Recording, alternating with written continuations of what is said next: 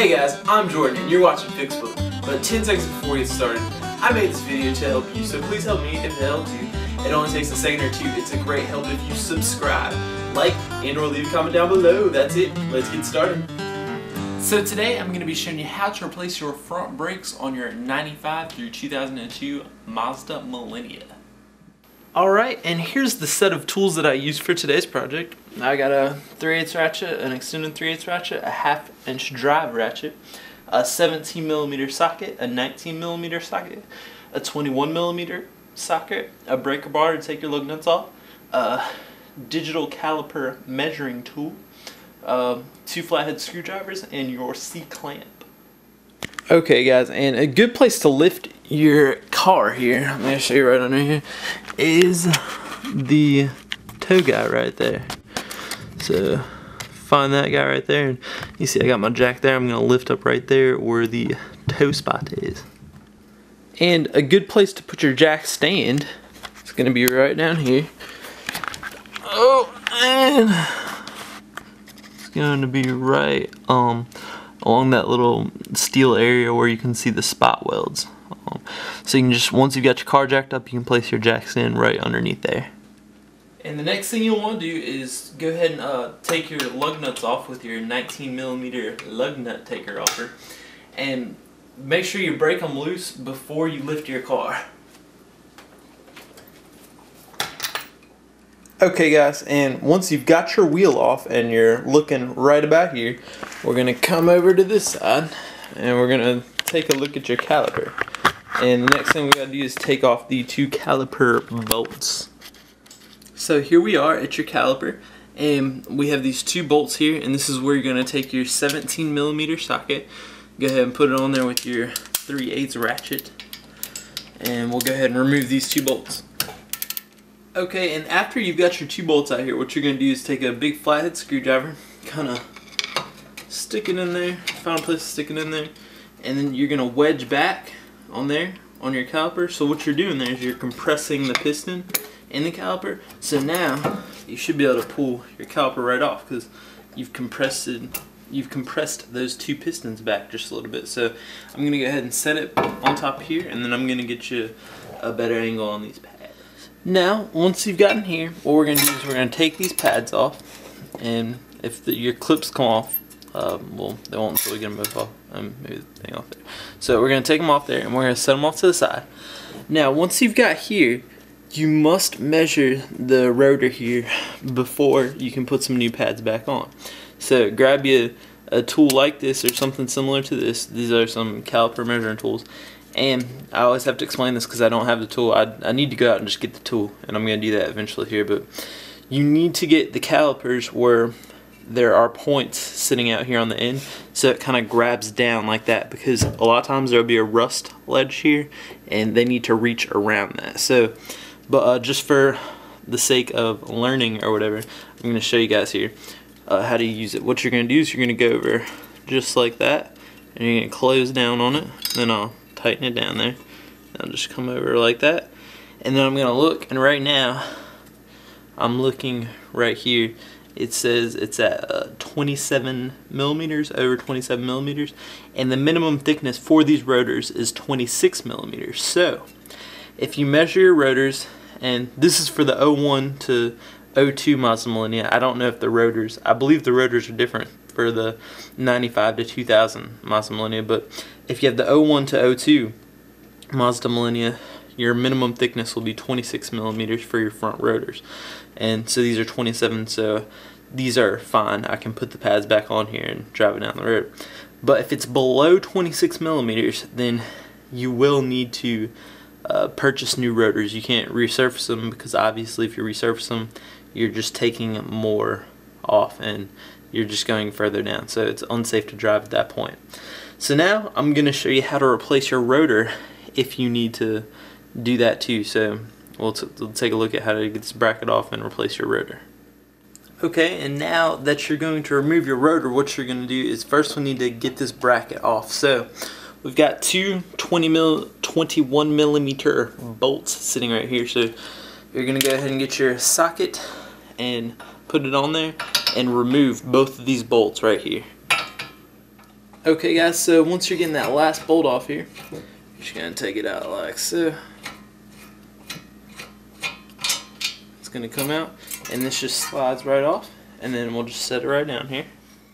Okay, and next thing, make sure your caliper here is not sitting on top of your rotor like that, but just set it off here and make sure it's sitting completely on your knuckle and dust shield, so that when we take the rotor off, it doesn't fall off there and possibly hurt your hose. So you may have a screw in there.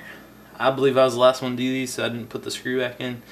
You don't need the screw back in, because when you put your wheel back on, as long as everything goes back flush, the lug nuts are gonna squeeze that and put that flush back on there. But for some reason, Mazda chose to put a threaded hole here and a screw there. So if you feel like you must, go ahead and put that screw back in. I don't like them because they can a lot of times be really difficult to take off. So if I get it off, I keep it off. So now once you've got that screw off, all you got to do is take it like so and just pull it off. And now your wheel hub is exposed. So that's all that you really have to do to take everything off. Now here in just a minute, I'll show you putting pretty much everything back on. I'll show you the important things that you need to know. I'm not going to go step by step really, but I'll show you the important put back on steps here in just a minute. Now, after you've got your rotor and your brake pad bracket back on, what you're going to do is, before you can put your new brake pads back on, what you got to do is compress these two pistons back. So you're going to take your old pads, and then you're going to take a C-clip like this, and then you are going to, I'm going to take it back here, and then I'm going to stick it right on there, and then I'm going to tighten up on the C-clip. And what that'll do is that'll push these two pistons back, and you want to try kind of get it in the middle there, not like me out to the side, and then you'll tighten it up and it'll push both those pistons back, and then your caliper will be ready to, it'll be ready to accept the new pad. So when you try and put it back on, you're not going to be held up by the two pistons back here. Okay guys, and with your new pads, what you're going to want to do is take some high temperature brake grease, just kind of dab a little bit on there, on the ends here, and that's going to assure that your brake pads slide back and forth correctly, and it's going to prevent noise and all that good stuff. So I'm just going to set them back in right here, kind of set down in these slots, just like that. I set in there, and then you'll do the same with your other one. Just apply the high temperature brake grease on each side there, and then oh, my back plate fell off there. And then make sure the pad with the wear indicator, which is that thing right there, is on the back for your driver's side brakes. Okay guys, and one of the last things you're going to need to do before we put everything back together is take your caliper bolts and kind of wipe them off there nice and clean. Then it's necessary, it's a good thing you're going to apply some high temperature brake grease, and it's a good thing for you to do this every time you take these bolts out. And what this actually does is, this is what allows the whole caliper piece here to slide back and forth. So if you don't clean this, and if it's got a bunch of crud on it, then it could mess with the brake pad wear, and it could do bad things to your brakes. So just make sure you have fresh grease going on this bolt right here, and then we're now ready to put the caliper back on and the two caliper bolts back in. Okay, so now I'm going to take my caliper here, and I'm just going to set them over this like so, and make sure these two rubber things on both sides are straight. Then we're going to take our lubed caliper bolts, and remember here, I don't have this one lubed yet, but remember, there's going to be one bolt with nothing on it. It's just going to kind of be a straight bolt. Then the one that I have lubed up here, as you can see at the top, there's like this little plastic piece that kind of spins, and it looks different than this bolt right here. So remember, if you're on your driver's side, the one with the thing at the top is going to go in up here at the top. So I'm going to push that in there, and make sure you don't push that down or anything.